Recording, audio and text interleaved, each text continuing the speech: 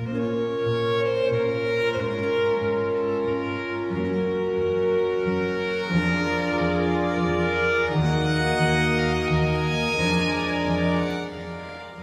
Shaw's Paradise Lost is an amalgamation of Western and Eastern influences. This mix of Western and Eastern influence is prevalent throughout every frame of the artwork, most particularly within its postmodern frame. But before we look at that, a little about the artwork and the history to it. At 9 by 3 meters, it is an enormous artwork that has been created with oils and enamel stained glass paint inlaid with a porcupine quill on oak, with rhinestones and glitter added for a sense of majesty. The use of enamel stained glass alludes to Chinese cloisonné style, and his use of triptych style references medieval Christian artwork.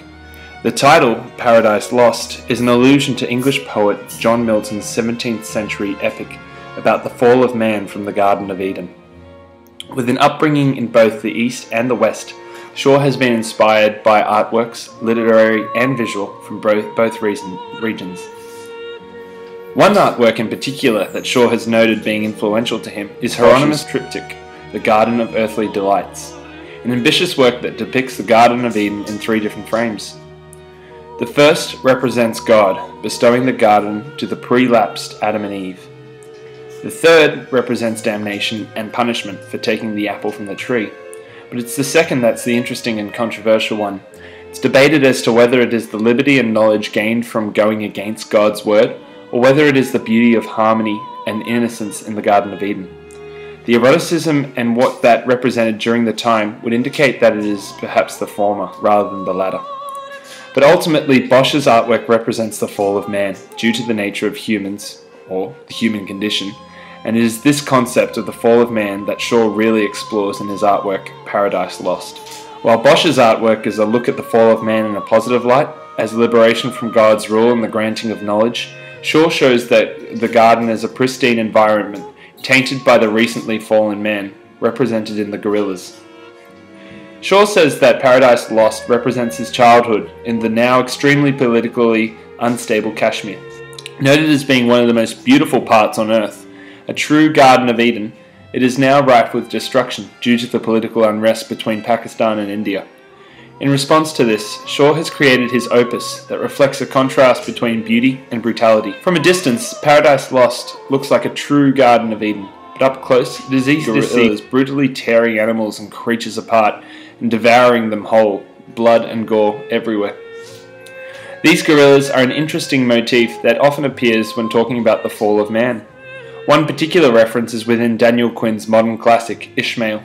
The book is probably the most famous modern text about the fall of man, with the main protagonist being guided through the journey by a telepathic gorilla. We can only assume that being such a prominent influence on the discussion of the fall of man, that this motif came to be a part of Shaw's inspiration. But the gorilla is also an important part of the discussion of what is man, particularly in the context of science and evolution. Science is being in obvious contrast to Shaw's religiously inspired piece. We know that the gorilla is commonly seen as the origin of man, pre-evolved. This idea of man from ape is controversial within the realms of Western religion, and yet within Eastern religion, the monkey species is seen as sacred. Again, we see contrast between Shaw's Eastern and Western influences.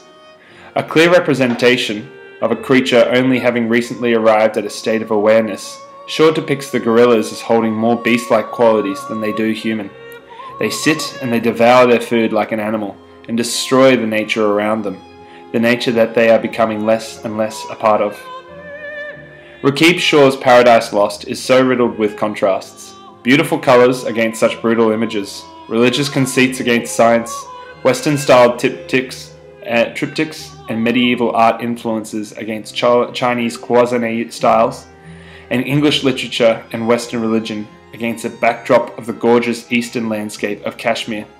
This is the beginning of the fall of man from his natural habitat, his natural home in heaven, a paradise lost.